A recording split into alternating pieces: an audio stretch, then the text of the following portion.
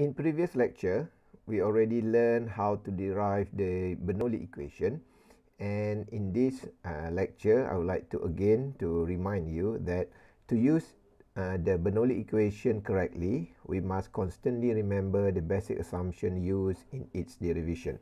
So there is 4 ideas that you really need to understand before we could use the Bernoulli equation for our calculation. So the first one is the viscous effect are assumed negligible. So the viscous effect means there are no slip condition. So means the molecule or the fluid is moving as an ideal fluid. Number 2 is the flow is assumed to be steady, means there are no changes in velocity in terms of time. 3, the flow is assumed to be incompressible, so mean the density is always constant.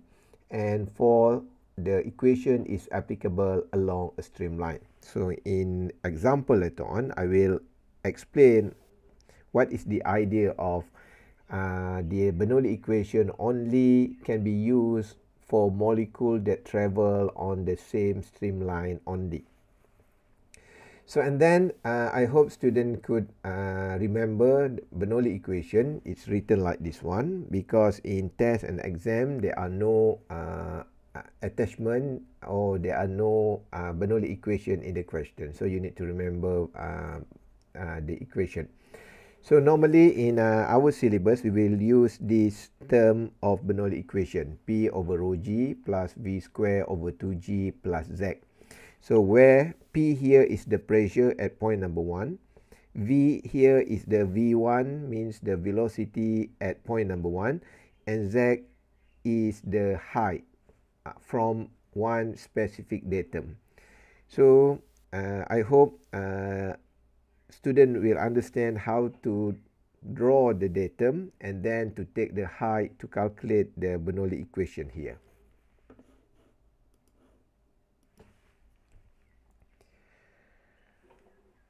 Physical interpretation.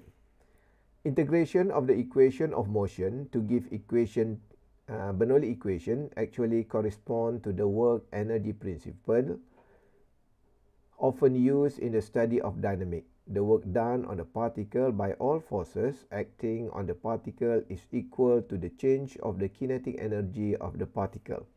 Each of the terms in this equation has the unit of energy per weight or length and represent a certain type of head.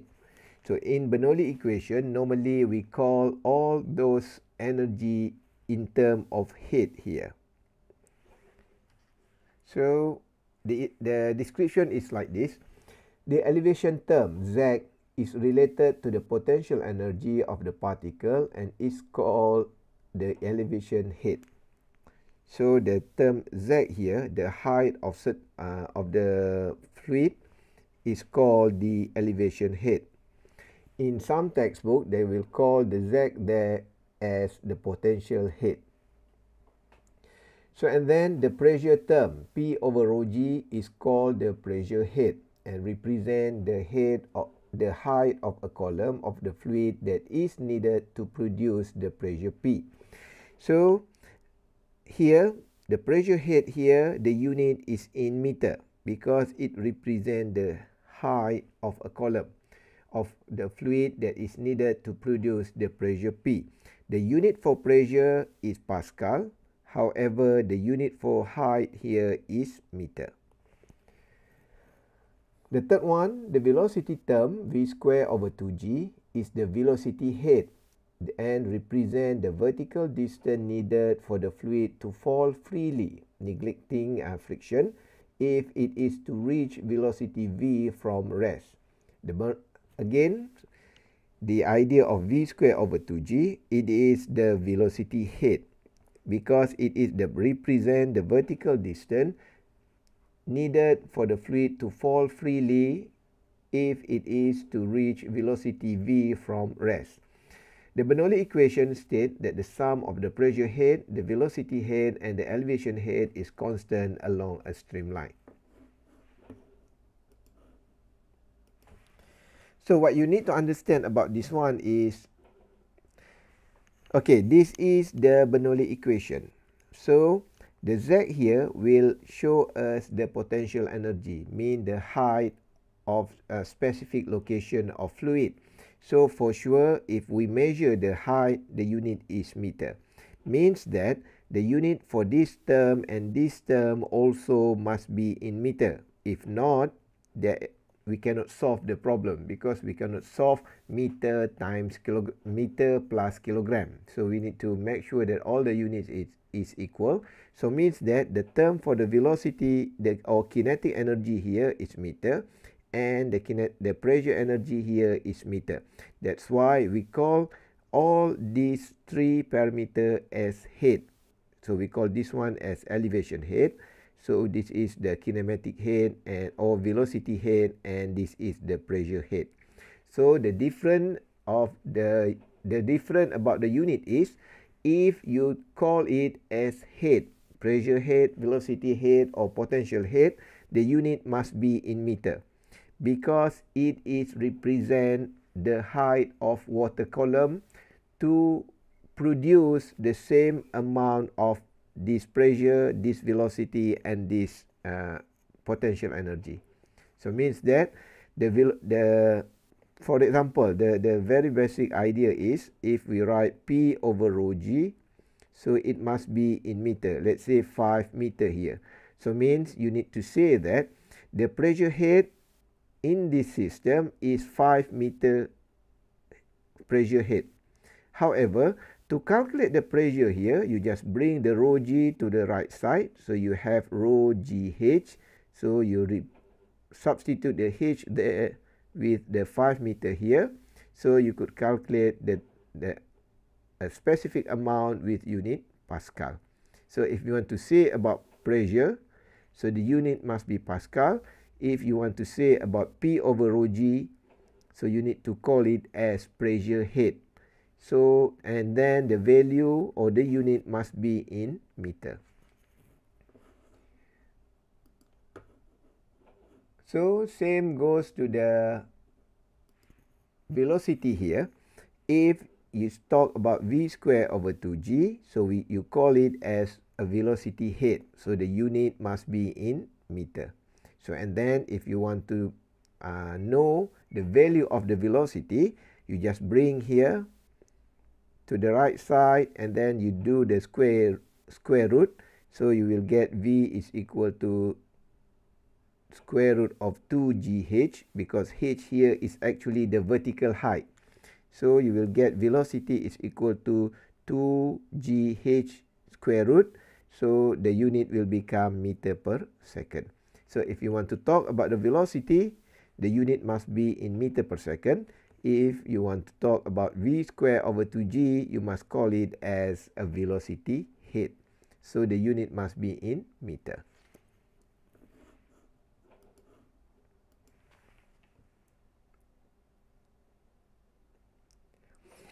Now, I would like to share with you about the static, stagnation, dynamic, and total pressure. The second term in Bernoulli equation is written as v square over 2g, is termed the dynamic pressure. So its interpretation can be seen in figure 6 by considering the pressure at the end of a small tube inserted into the flow and pointing upstream. After the initial transient motion has died out, the liquid will fill the tube to a height of h as shown. The fluid in the tube, including that at its tip, will be stationary, that is V2 equal to 0, or point 2 is a stagnation point. So this phenomenon is like this. For example, we have a pipe here. So and then on the surface of this pipe, we connect with a hollow tube like this one. So and then at another point, we make a hole, and then we put a hollow tube like this one. So the difference between this tube is the second tube here. So the tube will penetrate in the pipe until at the middle of the pipe like this one. So and then in real situation, so in real application, we will find that the water will flow from left to right. So, and then the water will fill this hollow tube and then stop at certain level. So it stopped because the pressure was balanced by the atmospheric pressure that acts on the surface. Okay. So, and then in the second tube, so the water will flow. They will go inside this hollow tube, and then they will flow until this level. So, and then after certain level, the pressure will be balanced by the atmospheric pressure here. So, and then, so when the water inside this hollow tube cannot flow anymore, so it will become static. So, and then this fluid will static until this point, which is the point number 2 here. So, and then another liquid will flow, and then the next fluid that's flow will go pass through this hollow tube. Okay, you need to imagine like this one. So this phenomenon is written in the paragraph as this one. So, and then at point number 2, because the fluid is stagnant, so the fluid is stationary or stagnant, so we assume the velocity is equal to 0, and we call point number 2 here is the stagnation point. So means that we know that water will go into this tube, and then it will become a stagnant. So, and then we call at this point, at the entering point here, as stagnation point. So please remember this mechanism. So because it's stagnant, means the fluid is not moving, not flow anymore, so the velocity will equal to 0.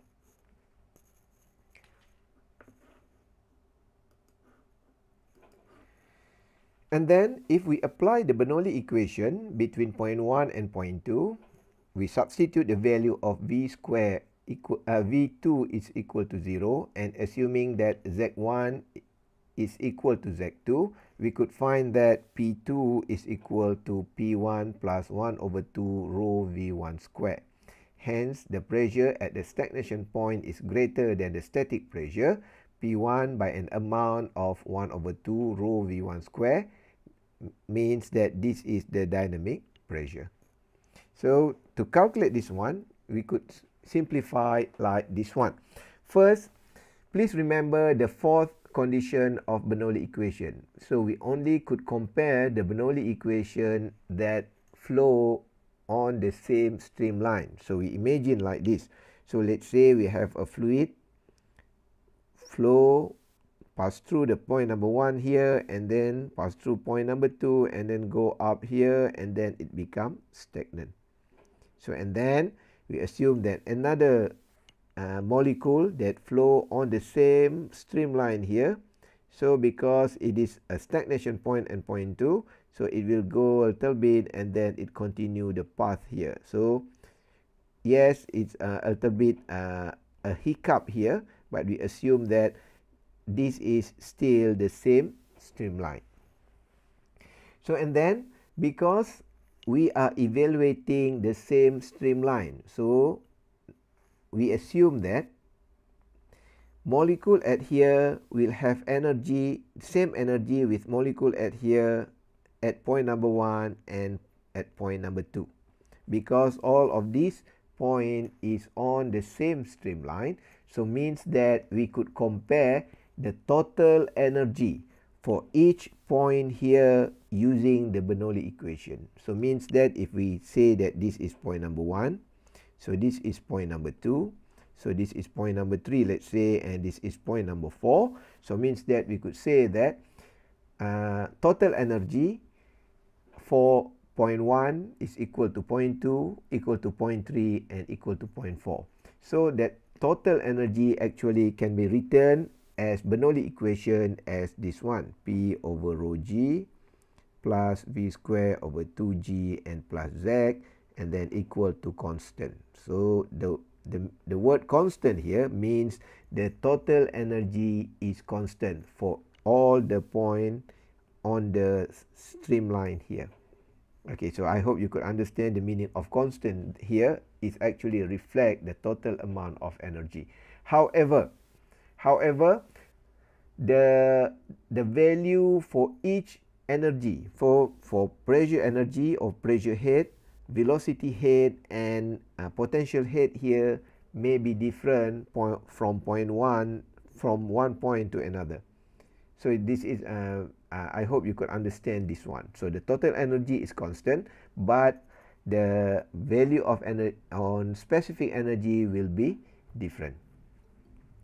So and then we try to compare what happened between point 1 and point 2. So we have a point 1 here, and then we have a point 2 here.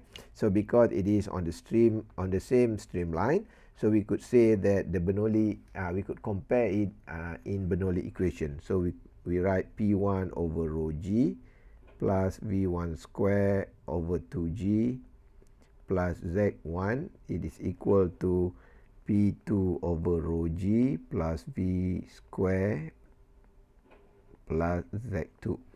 Okay, first step that you need to do before you could solve the Bernoulli equation is you must make a datum, a reference line to do the calculation, because you must know that P over rho g is pressure head, V square over 2g is velocity head, and Z is the potential head.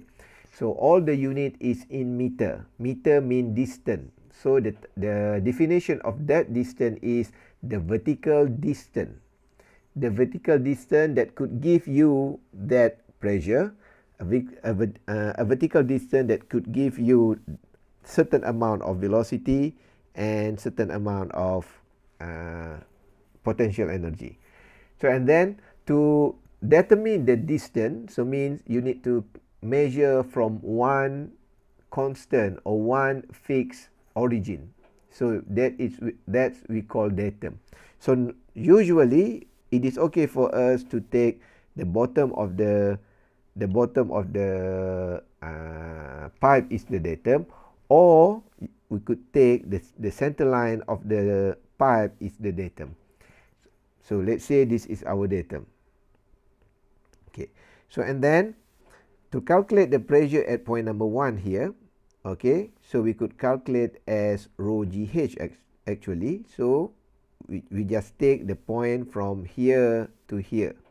So this is the rho GH, and then we add with atmospheric pressure here, because we assume atmospheric pressure is 0, so we could neglect the effect of atmospheric pressure. So at point number 1 here, so please remember how to calculate the pressure. So we assume that the pressure at point number 1 is just the rho GH. So and then the velocity at point number 1 here, so we have a certain amount of velocity, and then the value of Z here. So because it stay, or point 1 is on the datum, so we assume that it is equal to 0. So and then for pressure number 2 here, so we have a pressure number 2 here. Okay, so we could calculate by looking this manometer. So we could calculate it is rho g capital H.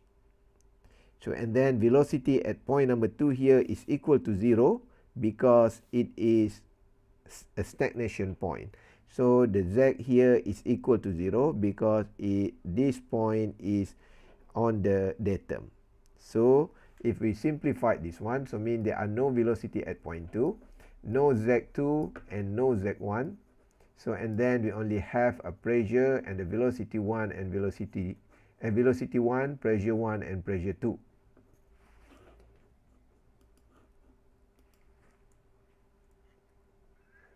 So means that if we write an equation, so we have the P over rho g, so we have V1 square over 2g, we have no Z, and then we have P2 here with rho g, no velocity at point 2 and no Z. So this is the equation that we could derive from the Bernoulli equation. And then if you change, you bring the rho g to the left hand side here, So you may get this equation. So this is the idea how to use the Bernoulli equation.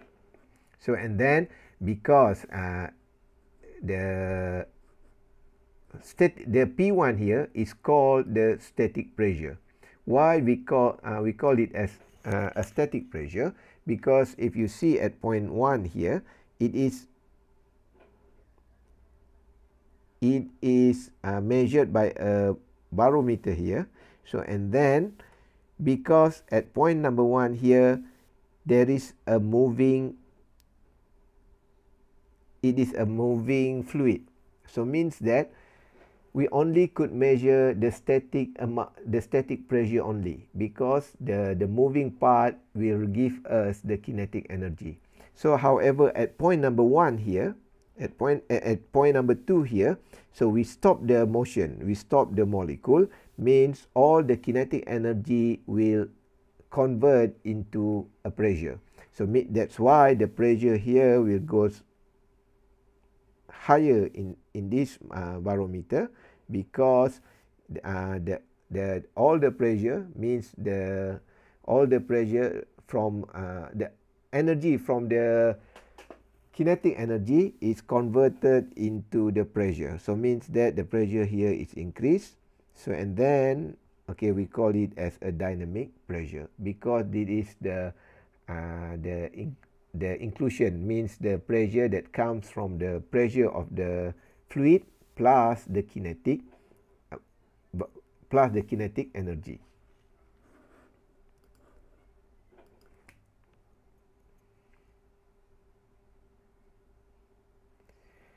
So it can be shown that there is a stagnation point on any stationary body that is placed into a flowing fluid. So means the idea of stagnation point, we will learn it more in fluid mechanics too later on.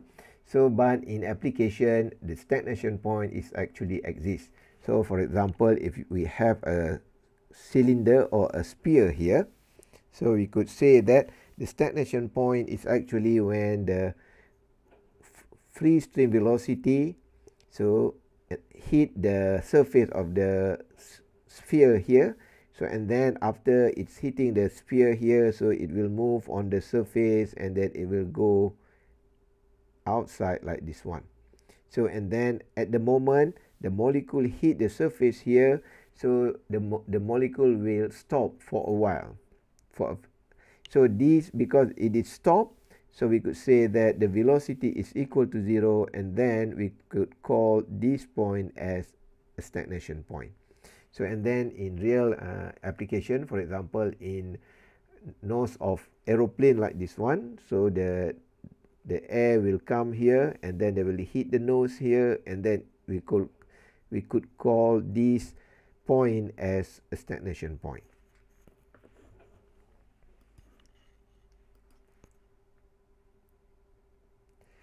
Some of the fluid flows over and some under the object. The dividing line or surface for two-dimensional flow is termed the stagnation streamline and terminates all the stagnation point on the body. For symmetrical objects such as a sphere, the stagnation point is clearly at the tip or front of the object as shown in figure 7. For non-symmetrical objects such as the A-plane shown in figure 7b, the location of the stagnation point is not always obvious. Knowledge of the value of the static and stagnation pressure in a fluid implies that the fluid speed can be calculated. This is the principle on which the pitot static tube is based by d pitot as shown in figure 8. So the ideas of determination of static and stagnation pressure here is actually to calculate the fluid speed, the velocity. Later on in tutorial, I will show you how to determine the velocity and the pressure by using the Bernoulli equation. So this is the example of the pitot tube that usually we use in our laboratory.